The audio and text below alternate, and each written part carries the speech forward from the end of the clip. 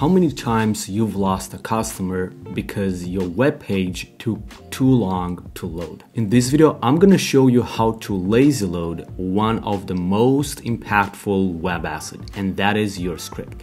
Now, before I'm gonna show you the solution, let's actually discuss how your web page load time impacts your revenue. Now, I do have my whiteboard right here, and we're gonna go with the very first example, and that is if you are running ads. Let's say that you're spending right now $1,000 into your Google Ads account.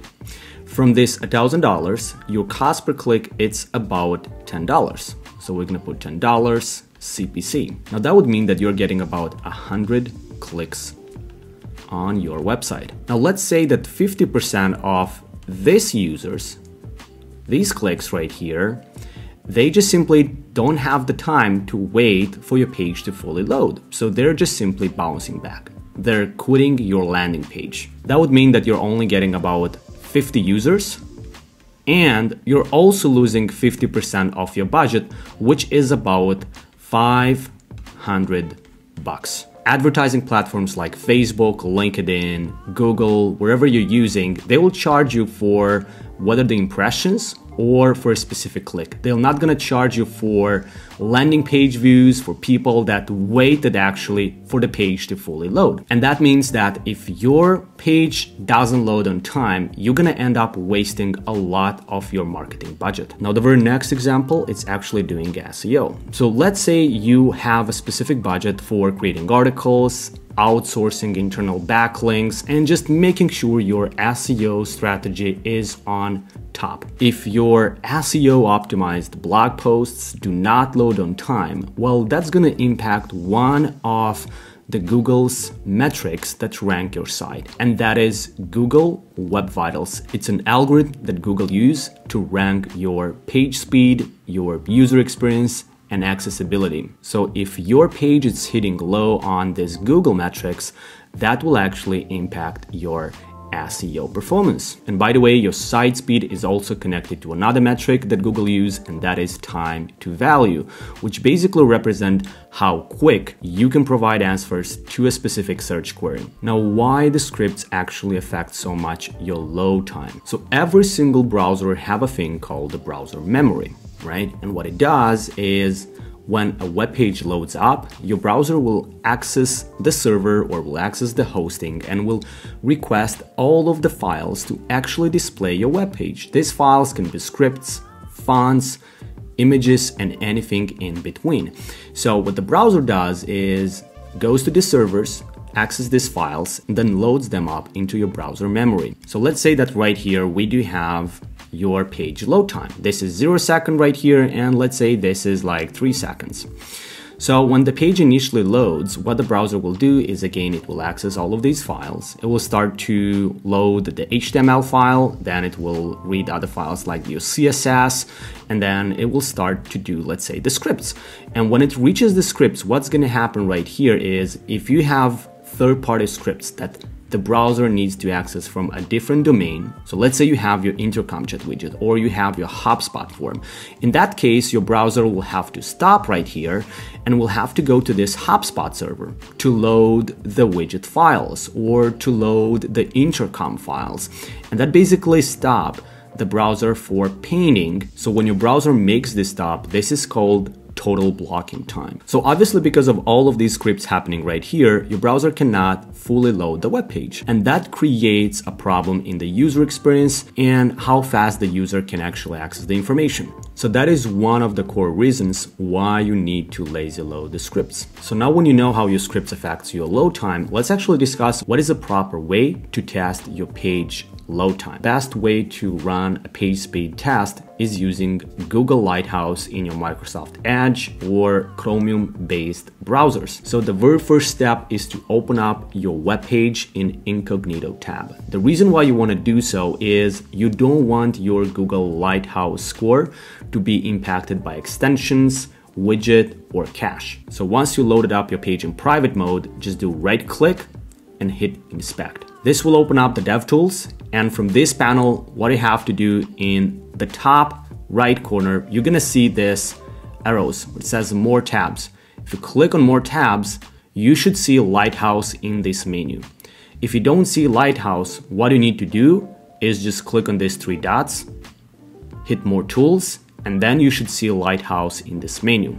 Now, I already have Lighthouse as a quick shortcut in my tabs, so I'm gonna click it. Now from here, you wanna select navigation for the mode. For the device, we're gonna go with the mobile. The reason it's super simple. Google now optimizes mobile traffic and mobile performance over desktop. Lastly, for categories, we're gonna go with performance, accessibility, best practices, and SEO. And then final, of course, is to click Analyze Page Load. You can see that the audit is done, and we're gonna come back to this audit, talk about different issues related to the scripts later on. But for now, there is one more option, and that is using a tool called Lighthouse. It's a free tool that you can use. It's open source, and all you have to do is open up a code editor that also have a terminal like Visual Code, and just paste this command in your terminal. Now what this tool will do is it will analyze your entire website, and then it will give you the Lighthouse audit for every single page in details.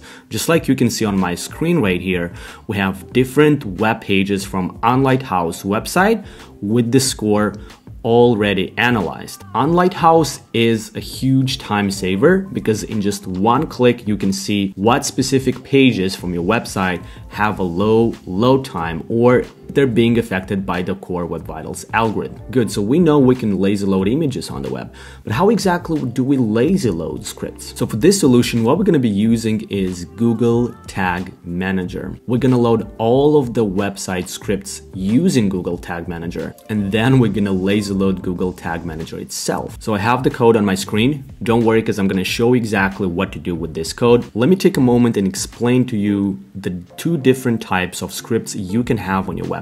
So the very first type is critical scripts. One of these examples can be your Google Analytics. You want to make sure that you're tracking your user behavior in the very first moment the page starts to load. Another script might be preventing the user from scrolling the page if you do have a page loading animation. And the third kind of critical scripts is, of course, the cookie banner. Now the second type is non-critical, and these are usually the scripts that you would run below the fold or scripts that will only fire up when the user performs specific actions. Are you willing to wait for your page to fully load before tracking your user or not? If so, then you can easily take your third-party analytics and tracking, like let's say Hotjar or CrazyAg, and only load those when the user starts interacting with your web page. Now I'm inside the Google Tag Manager, and let's discuss about how you want to set up all of your tags. Now I do assume that you already have a Google Tag Manager account. If not, just go in Google, type Tag Manager, and quickly create a new account. It's completely free. Now, once we are inside, we're going to click on tags. Now, we already have a couple of tags. Let me quickly go through them and explain what they do. The very first one is called Animate on Scroll, and that is we're using a third-party library to animate elements on the scroll, like fade-ins, slide-ins, and anything in between. Then we also have the chat widget right here. We have a simple script that do replace the year in the footer with the current year, right? Because obviously with Webflow that is not possible. Then we also have some tracking. We have the Facebook pixel for a lead event or lead objective. Then we have another Facebook pixel for the schedule objective. Then we have some custom Google Analytics events here. Of course, we have the LinkedIn tag. We have the Metapixel, the Microsoft Clarity, which is a tool we're using for heat map and user behavior.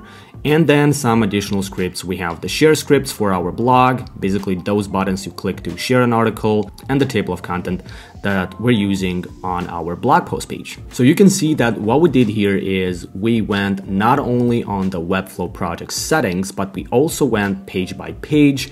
We took all of the non-critical scripts and we loaded them up using Google Tag Manager. And the way you do so is inside your tags page, you're gonna click on this new, then you're gonna give this a meaningful name. Make sure it's something recognizable for you. And where it says tag configuration, we're gonna click this box and we're gonna select custom HTML.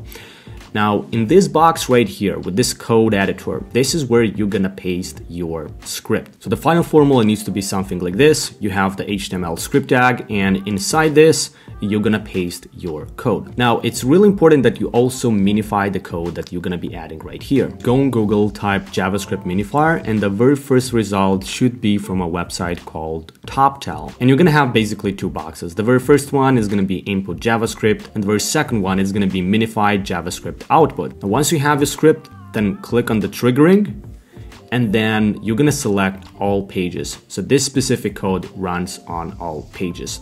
If you need this code to run only on a specific page, then you'll need to use something that is called expressions. If you wanna learn more about expressions, just go on the YouTube, type Google Tag Manager, page expressions, and you're gonna see how that works. Now, once you're ready with the code, all you have to do is just to click save and publish your changes.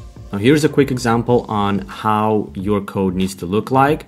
So as you can see right here, I have my script tag, right? And all the code goes inside in this part right here. Yeah, so it's fully minified. Here's another example with animate on scroll.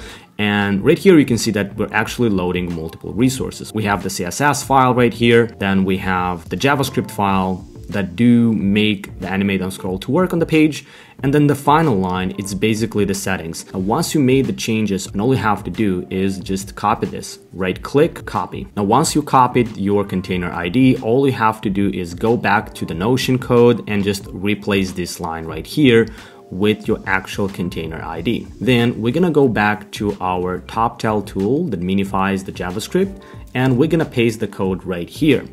And once you pasted the code, all you have to do is just click on minify. I now have the minified version of my code.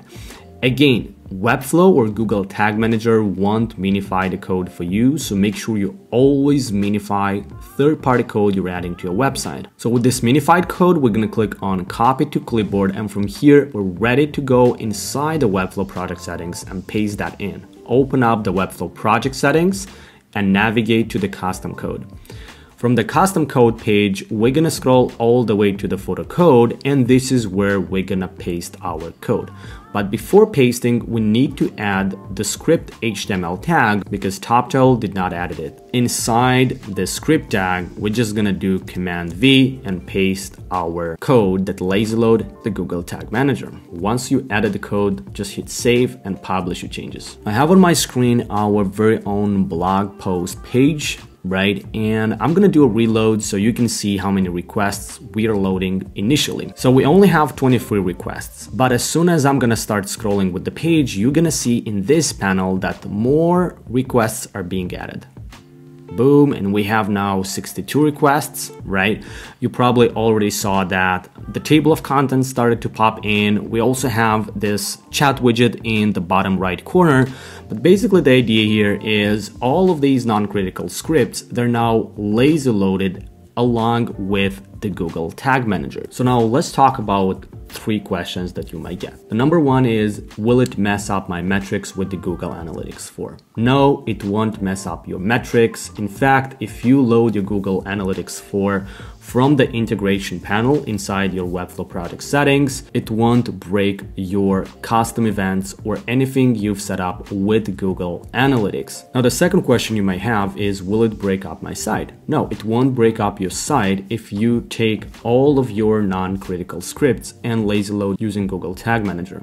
If you do remember, I've told you that a non-critical script is basically all of those scripts that you don't need on the initial page load. So if you have a script that you really need to run, that will actually fall into being a critical script, which you will obviously not lazy load using Google Tag Manager. And the final question is, will it work with my cookie consent banner? Yes. The script that we've implemented does not break Google Tag Manager. Instead, it loads the Google Tag Manager container ID only when the user performs any of these 3 actions. The user scroll the page, click on the page or tap, and finally move the mouse over. So if you're gonna have any questions, don't be shy to ask me in the comment section below. And if you wanna stay in touch with the fresh updates on this channel, just subscribe.